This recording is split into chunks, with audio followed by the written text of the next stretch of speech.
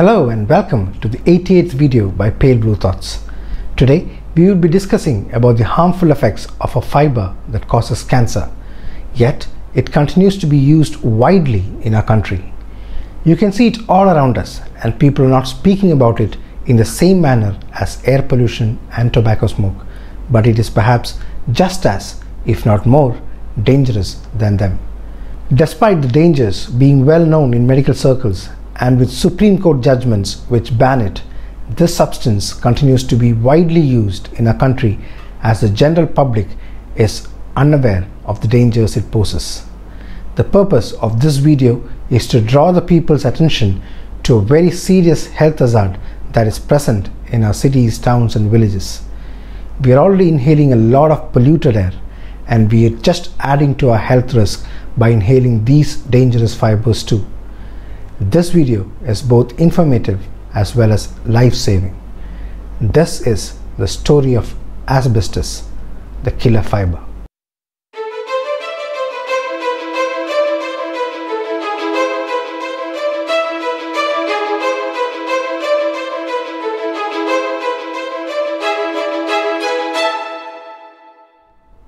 So what is asbestos? Asbestos is a naturally occurring fiber that was widely used in construction and other industries until the late 1990s in many parts of the world and is continued to be used in some parts still. It is a naturally occurring silicate mineral. It is actually mined from the earth like we mine other rocks. Archaeological studies have found evidence of asbestos being used far back as the Stone Age to strengthen ceramic pots. It has been used since the early Greek and Roman times and was used to make ropes, clothes and for making corrugated roofs.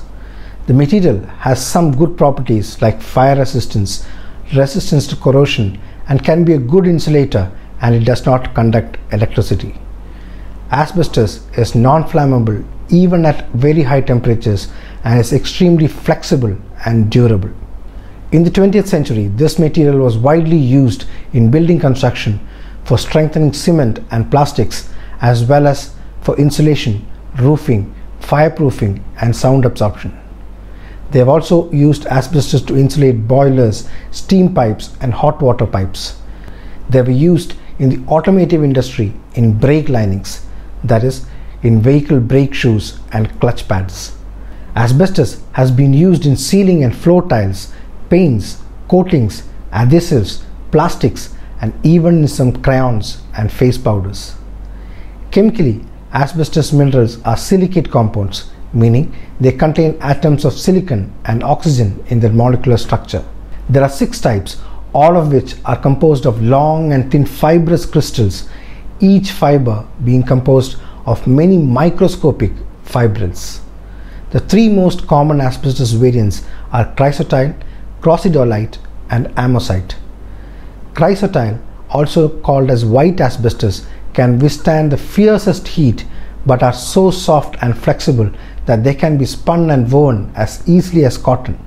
Resistance to alkaline attack makes chrysotile a useful reinforcing material in asbestos cement building products. Traditionally, it was the most widely used of all asbestos types, accounting for approximately 95% of asbestos mined annually. Crocidolite is known colloquially as blue asbestos and have a high resistance to acids, and they have been used as thermal insulator for a long time. Amosite, also known as brown asbestos, is considered one of the most hazardous types of asbestos and has been used in cements as chemical, electrical or thermal insulators in gaskets and tiles. So overall, asbestos was in various industries and in plain sight for a long time. All this notion of the usefulness of asbestos started to change in the 1900s. A London doctor named Montague Murray conducted a post-mortem exam on a young asbestos factory worker who had died. The post-mortem confirmed the presence of asbestos in the lung tissue, prompting Dr. Murray to express as an expert opinion his belief that the inhalation of asbestos dust had at least contributed to, if not actually caused, the death of the worker. The record in the United States was similar.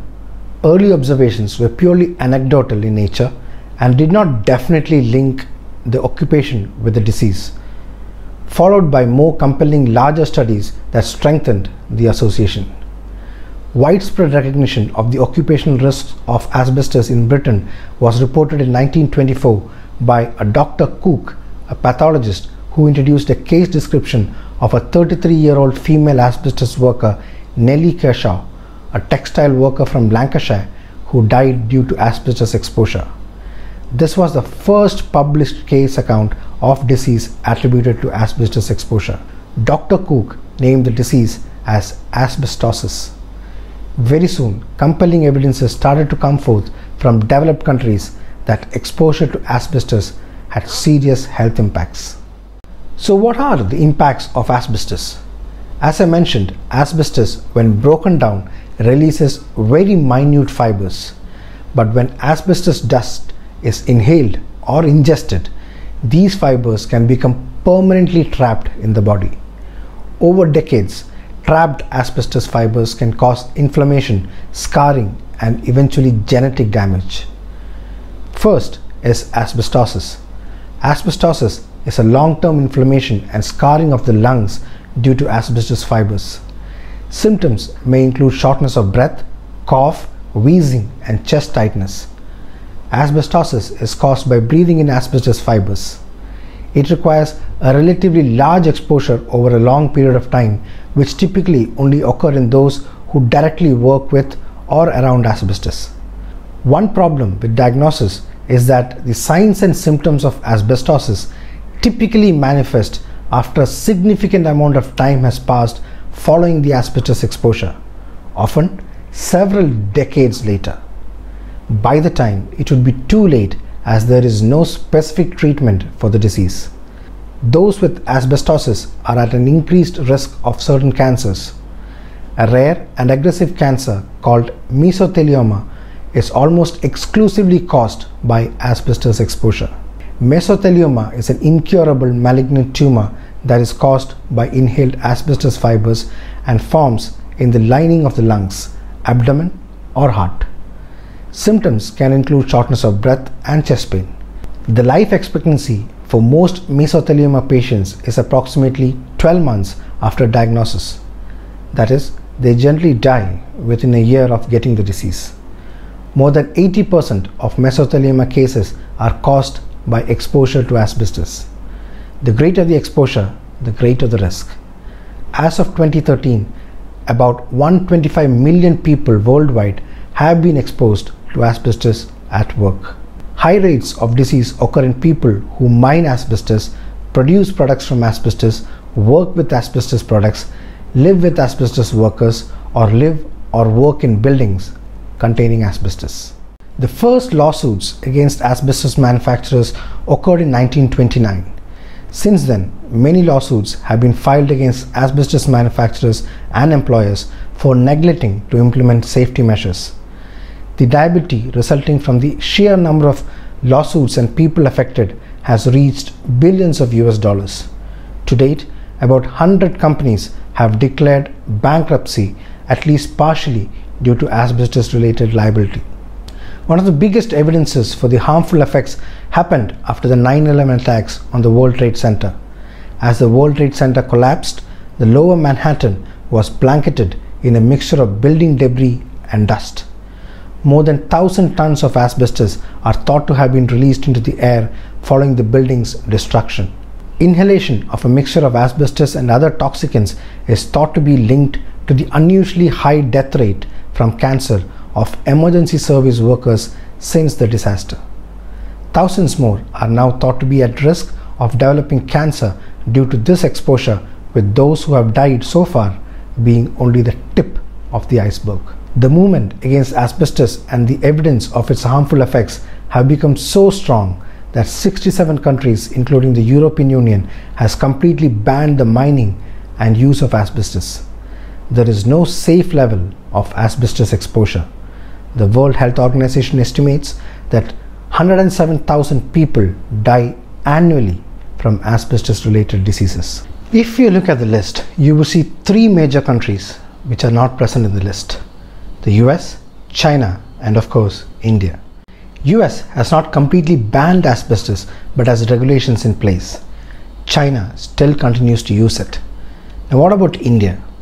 Though the Supreme Court of India banned its use in 2011, it is still being widely used across India. The judgment has not made any significant change to the ground realities.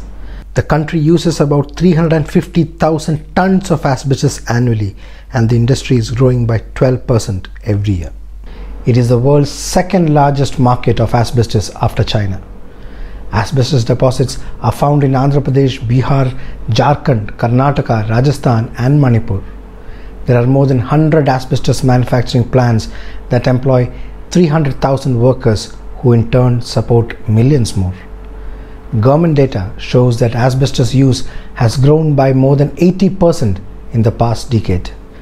Workers at cement factories in Ahmedabad, Hyderabad, Coimbatore and Mumbai are suffering from the lethal effects of asbestos. In these factories, the prevalence of asbestosis varies between 3 to 5%. Worse, India continues to import asbestos to be used in cement roofing sheets, cement piping, friction materials, textiles, insulation, and even railways and armed forces. Moreover, asbestos products carry no health warning labels, and trade unions have no mandate to prevent asbestos-related disease at workplaces. In fact, asbestos-related diseases are never diagnosed but simply labeled as tuberculosis or bronchitis. As long as the government have no mechanism to prove that lung cancer deaths and other severe conditions are being caused by asbestos exposure, the Indian asbestos industry is overlooking the global efforts to completely eliminate this deadly material. Only a fraction of the asbestos used in India originates in the country. The majority is imported from Russia and Brazil, the world's two biggest exporters of the product. India continues to use asbestos despite the overwhelming evidence that all types of asbestos are carcinogenic. Business interests continue to support the use of asbestos in India. The demand for inexpensive piping and roofing material is the driving force behind the business. Despite research from around the world that supports the dangers of asbestos, the Asbestos Cement Products Manufacturers Association, the leading industry organization, fails to recognize the problem. The rate of asbestos-related death and disease has leveled off and begun to drop in many countries thanks to the significant decline in its use in the last 30 years. However, with continued and growing use, poor workplace safety, poor regulation, India seems to be moving in the opposite direction. The long latency period ranging around 20 to 40 years between first exposure and diagnosis of mesothelioma means that even if India cuts back on its use now, the disease will continue to be a problem for decades to come. If you have ever flown into Mumbai and you happen to look down just before landing, you would see the infamous slums of Mumbai, Andheri and Dharavi. The roofs of most of these slum houses are made of asbestos. In fact, you would find these sheets in use in many places across the country. Workmen and security sheds, lift shafts, it is present all around us.